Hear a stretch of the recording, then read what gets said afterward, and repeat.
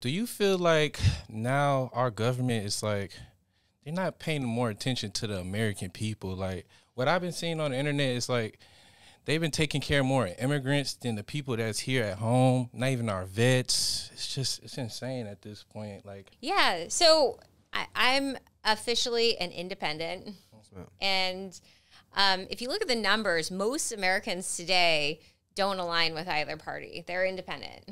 Yeah. That does make sense. That makes a lot of sense. I mean, yeah, it's pretty extreme on both sides, I'd say. Yeah. And I just feel like with the news, both sides are pushing their agenda so hard, and they're twisting people's words to make things look a certain way for both sides. It's hard to just be like, they're right and they're wrong, you know?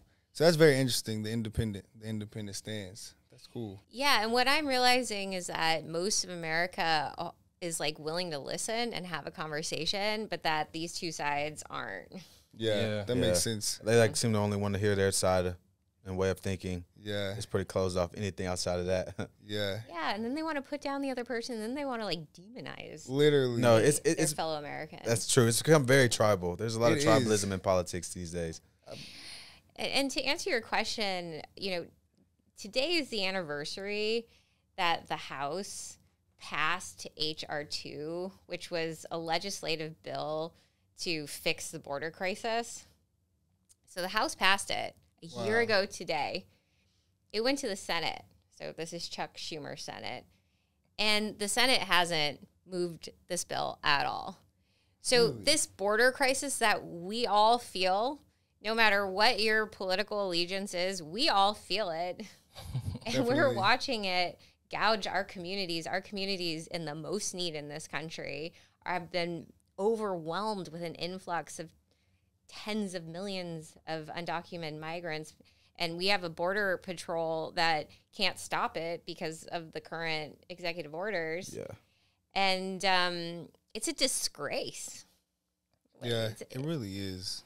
Yeah. if your administration was in office, like what type of resources and other like let me say like other ways y'all could like handle the situation? So there's a number of things. First and foremost, we need to close the border and stop sending the signal that this is a way to immigrate into the country.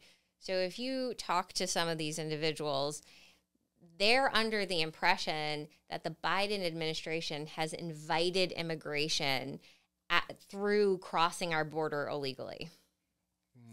And as a result of that, an entire business has been created. So there are these cartels now that sell to these individuals these very, very expensive packages sometimes to, you know, get across our border. So they'll help these people. So we've got Chinese flying into Mexico, people from all over the world flying into Mexico, connecting with these groups that are effectively cartel human traffickers. That's crazy. Wow. And bringing these groups up to the border. If you go to the border and you look down on the ground, there's little SIM chips from phones because part of the package is getting an American SIM chip. Wow. So you get there, you dump your old SIM chip and put the new one in. Wow. That's insane. We've actually been to the border. Yeah, me and Brandon. Yeah, we went down there with Vivek actually to Eagle Pass. Oh, wow. And yeah, one of the Border Patrol agents was like saying that they put on like little wristbands on them, like little colorful wristbands, and like they'll like try to send kids across with like drugs and stuff, and you can notice them on what color wristband they have on. So they got like a lot of stuff going on out there. So many problems from It's the border. totally organized. Oh, it's crazy. So Yeah. So it seems, I was going to ask you that. It seems like someone has an agenda and is pushing this. Like, who and why do you think this is happening? Who and why? Well, I can certainly say that it could be stopped today.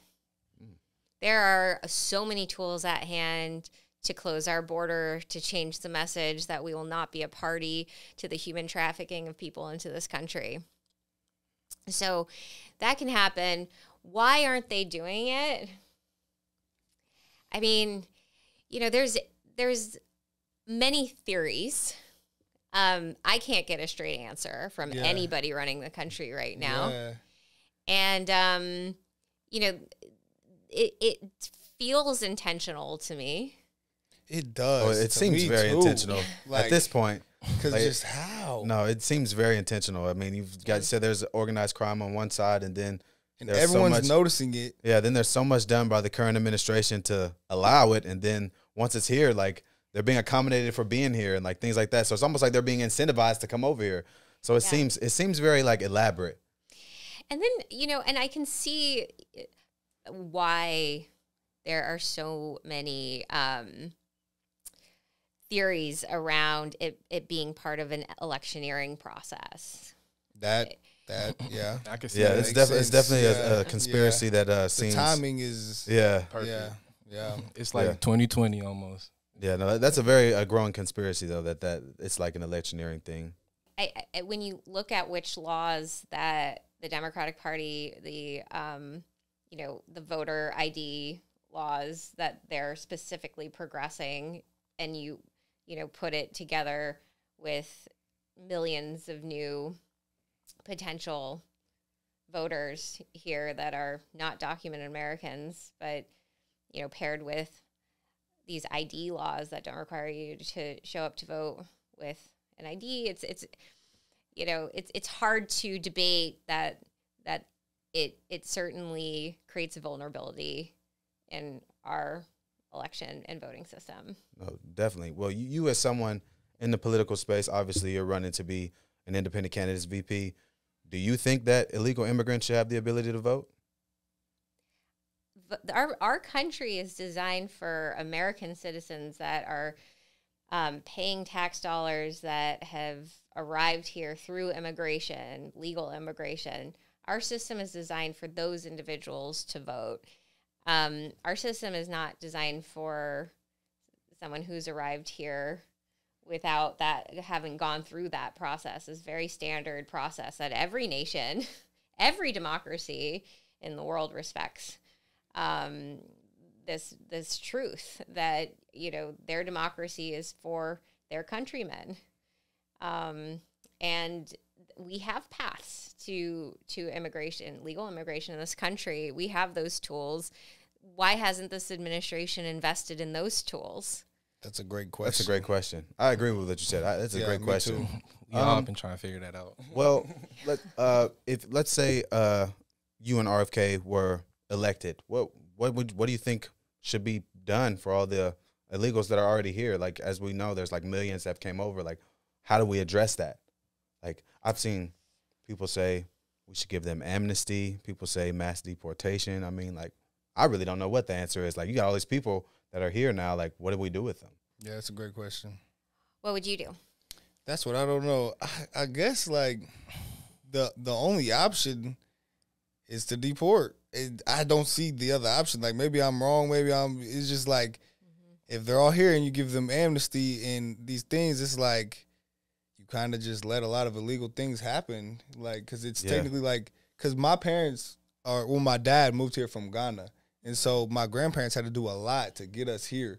Mm-hmm. So knowing what they went through to get us here the legal way and this and that, it's just like, I just don't see, I can't really get on the wave of just letting them come illegally when I know what my grandparents did to come here legally. So same. My mom. It's just hard. My grandma. Yeah. Where did they immigrate from? China, southern China in the 80s. Oh, wow. Okay, Yeah. That's interesting. Okay. And it is hard. It is hard to go through the immigrant process, but that challenge is what I think makes America great, because once you get here, you've worked so hard intentionally to do it legally, and then you're here to intentionally contribute to this great country that provides such opportunity to its people. Yeah.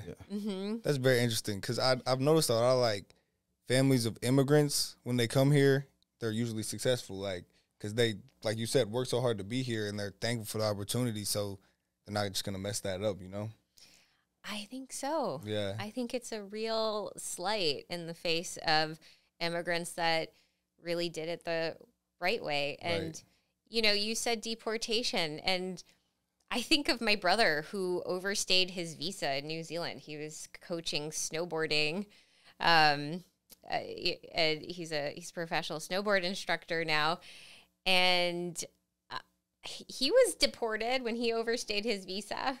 Yeah, that's what we. Oh, There's rules. I mean, this is very standard. definitely. Yeah, it is. Yeah. It is. Every Yeah. country has a border. I mean, us being collegiate athletes, you know, we run track. So a lot of guys that run track in college are international students on visas. Yeah. So we got guys who came here on visas, like left their family, haven't been home in years, and they can't even get half the stuff the illegals are getting. You know, like I got a friend who graduated, and if he didn't get a job in 2 weeks, they were gonna send him home.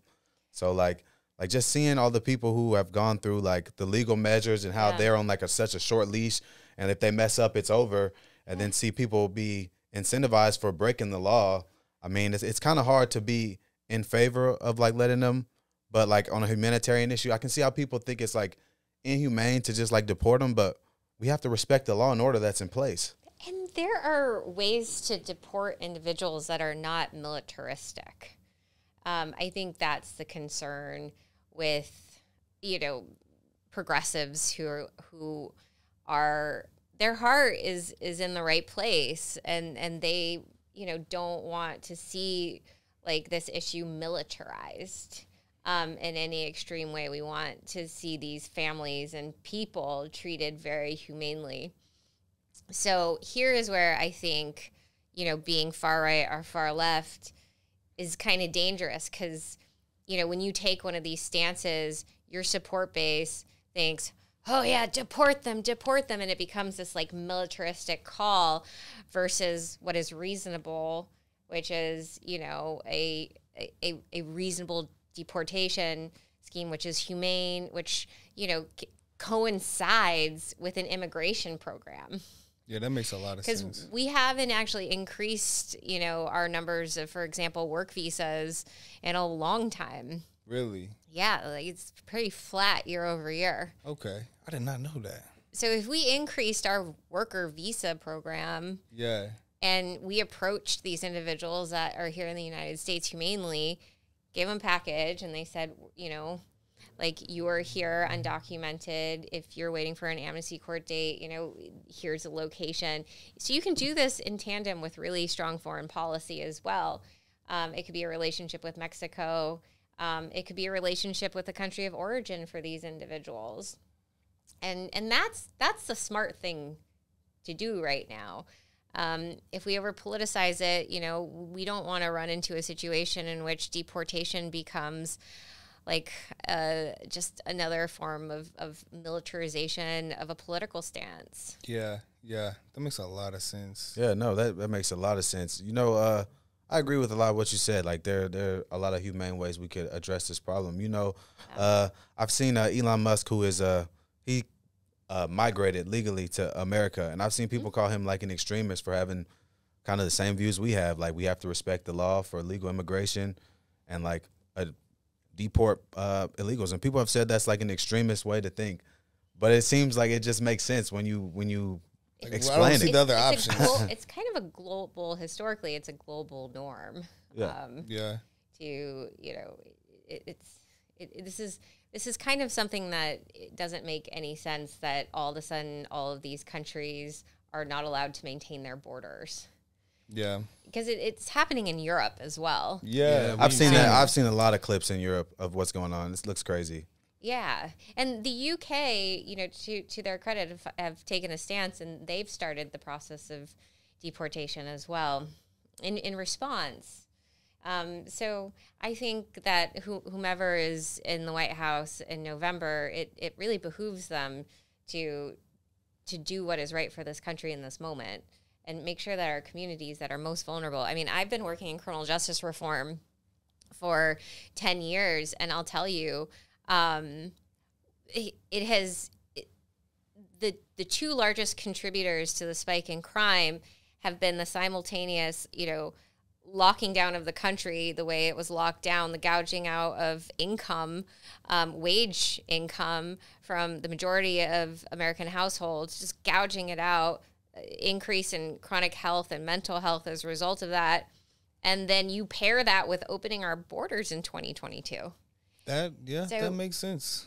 Every community organizer I've spoken to has said those are the two largest contributors to the spike in crime. Wow. So, you know, as somebody who's trying to like reform the system, I naturally look at our border crisis and I say, well, let's reduce our crime rate doing the one thing that is the most practical thing, which is just a function of a sovereign nation, and that's maintain your borders.